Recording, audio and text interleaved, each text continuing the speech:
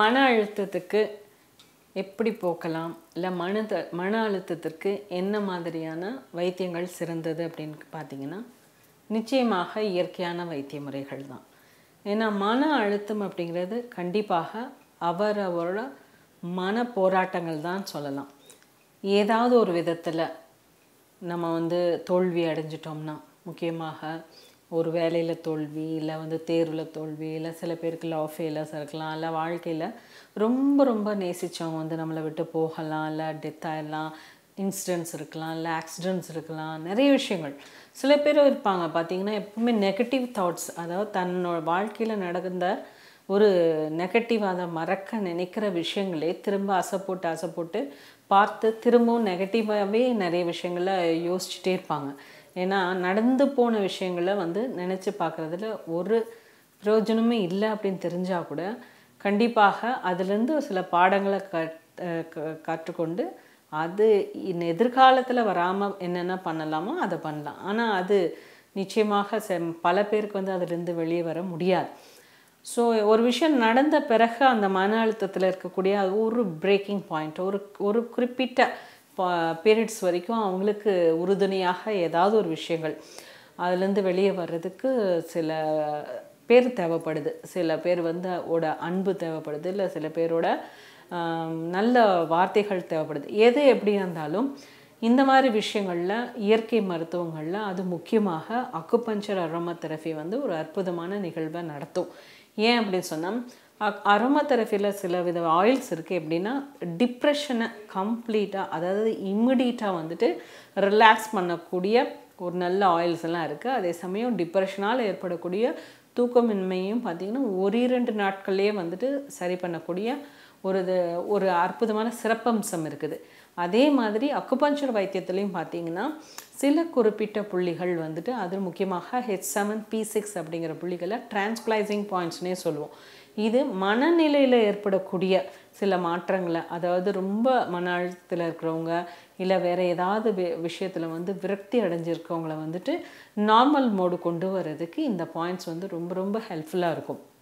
அது அவங்க 1% மனசு வச்சா போதும். அதாவது யார் மன அழுத்தத்தில் இருக்காங்களோ இந்த இதுலேருந்து வெளியே வர்றதுக்கு நம்ம சில தெரப்பியை ஃபாலோ பண்ணலாம் அப்படின்ட்டு அவங்க 1% அவங்க அக்கறை செலுத்தினா போதும்.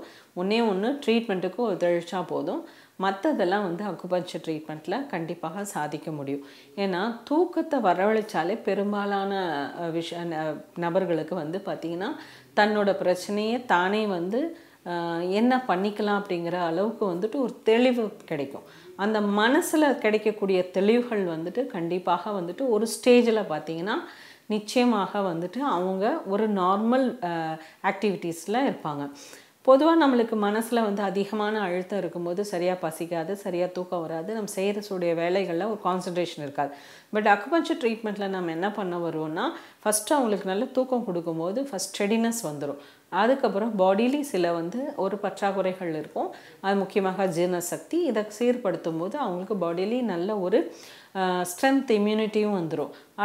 அடுத்த ஸ்டெப் அவங்களுக்கு ஏதாவது ஒரு இடத்துல ஒரு வடிகால் வேணும். அதாவது அவங்க சொல்ல முடியாத சில விஷயங்கள், ஏன்னா குடும்ப உறுப்பினர்கள்கிட்டே கூட சொல்ல முடியாத சில விஷயங்கள் இருக்கும், இல்லை வெளியில் பகிர்ந்து கொள்ள முடியாத விஷயங்களாக இருக்கும். அதை ஒரு டாக்டரோட அவங்க என்றைக்கு அவங்க வெளிப்படுத்துகிறாங்களோ ஆட்டோமேட்டிக்காக அன்றைக்கி பாரங்கள் குறையும். ஸோ இந்த மாதிரி விஷயங்களில் தான் ஒரு கவுன்சிலிங் ரொம்பவே கான்ஃபிடென்ஷியலாக பண்ணும்போது அவங்களுக்கு நிச்சயமாக அதுலேருந்து வெளியே இன்னையிலேருந்து நான் இந்த விஷயத்த நினைக்க மாட்டேன் அப்படின்ட்டு. ஸோ பிரச்சனை என்னன்னு சொன்னால் யார்கிட்ட சொல்லணும், அதாவது யாரை நம்ம ரொம்ப கான்ஃபிடென்ஷியலாக தேர்ந்தெடுக்கணும் அப்படிங்கிறதுனால தான் அவங்க சொல்லாமலே போகும்போது மன அழுத்தம் அதிகமாயிடும்.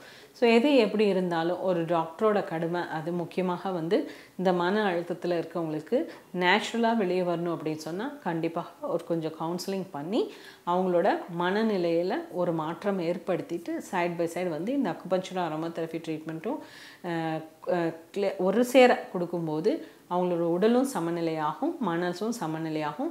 மன அழுத்தத்துக்கு இதை விட்டால் இயற்கையான வைத்திய முறைகள் பல இருக்குது. இருந்தாலும் இது ஒரு முதன்மையான முறையாகும். இதில் வெற்றி கண்ட ஒரு பலனை பார்த்தனால தான் நம்ம இந்த முறைகள் கண்டிப்பாக நிறைய ஒரு பாசிட்டிவ் பாயிண்ட்ஸை கொடுப்போம் அப்படிங்கிறது தான் எங்களோட சார்பு. அதனால் இதை நீங்கள் ஃபாலோ பண்ணுங்கள். மன அழுத்தத்தில் இருக்கவங்களுக்கும் ரெக்கமெண்ட் பண்ணுங்கள். நன்றி.